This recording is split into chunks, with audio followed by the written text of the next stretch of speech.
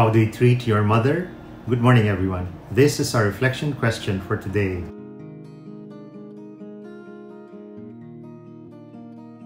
There was a teenager who didn't want to be seen in public with her mother because her mother's arms were terribly disfigured.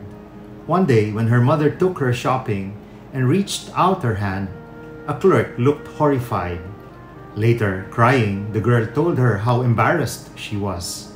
Understandably hurt, the mother waited an hour before going to her daughter's room to tell her, for the first time, what happened. When you were a baby, I woke up to a burning house. Your room was an inferno. Flames were everywhere. I could have gotten out the front door, but I decided I'd rather die with you than leave you to die alone. I ran through the fire and wrapped my arms around you. Then I went back through the flames, my arms on fire. When I got outside on the lawn, the pain was agonizing, but when I looked at you, all I could do was rejoice that the flames hadn't touched you. Stunned, the girl looked at her mother through new eyes. Weeping in shame and gratitude, she kissed her mother's marred hands and arms. Today is the memorial of the Blessed Virgin Mary, Mother of the Church. It was included in the annual liturgical calendar by Pope Francis in 2018.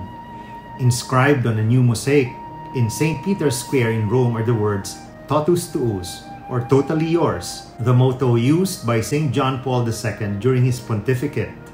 It comes on the day after the feast of the Pentecost, where our mother was present along with the disciples at Pentecost as the Holy Spirit descended upon them. In Catholic Mariology, Mother of the Church is a title given by Pope St. Paul VI at the conclusion of the Second Vatican Council. St. Ambrose of Milan was the first to use it in the 4th century.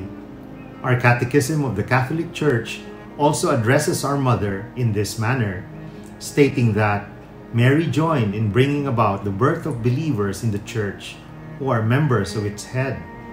And, at once Virgin and Mother, Mary is the symbol and the most perfect realization of the Church. Our mother was in the midst of the disciples praying during the birth of the Church. She was also at the foot of the cross, along with the beloved disciple and some women. Jesus, in great pain and uttering the 7 last words we all know, that speak of his mission and agony in fulfillment of the Scriptures, inserts one very secular yet very significant word. He said, "This is your mother. Woman, this is your son." Indeed, she becomes the mother of all disciples, mother of the Church, us, and we are all enjoined to love her and our mothers and care for them. In the first reading, Eve is referred to by God as the mother of all those who live. Our Mother Mary is considered the new Eve. Mothers pray for their children, and the Blessed Mother is no exception.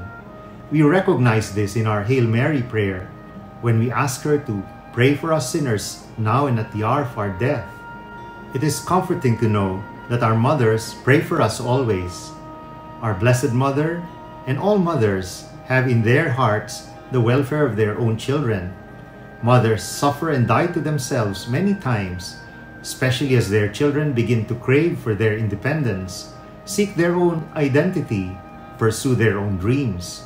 But mothers will never stop loving their children. As we honor the Mother of the Church, let us also honor our own mothers, who are epitomes of the love, the faithfulness, the humility, and obedience to God's will that was best exemplified by our Blessed Mother.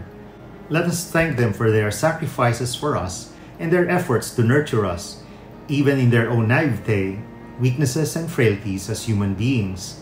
Let us kiss their fragile, marred, and scarred hands and thank God for the model of our Blessed Mother, who showed our mothers the real meaning of love. Let us pray. In the name of the Father, the Son, and of the Holy Spirit. Amen.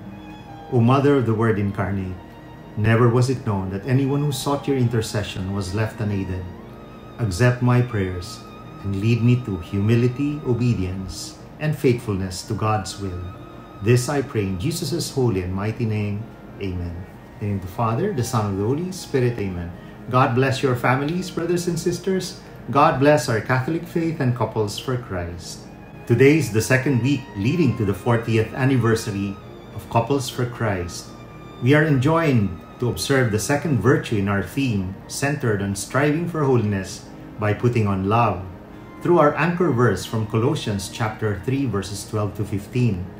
Let us focus on this virtue for the whole week and challenge ourselves with acts of kindness and love for everyone around us. Let's watch this. After having supper with his disciples, Jesus prayed in the garden. A moment later, soldiers arrived to arrest him. Peter drew his sword to defend Jesus. He happened to cut off the ear of Malchus, a servant of Jesus' captor. But Jesus asked his disciples to put their swords away. Then he healed the wounded man, even though he was among his oppressors. What Jesus showed is kindness. It can be recalled that during the Sermon on the Plain, Jesus taught us to be merciful because our Father is merciful. He also reminded us to do good not only to those who can repay us or love us too.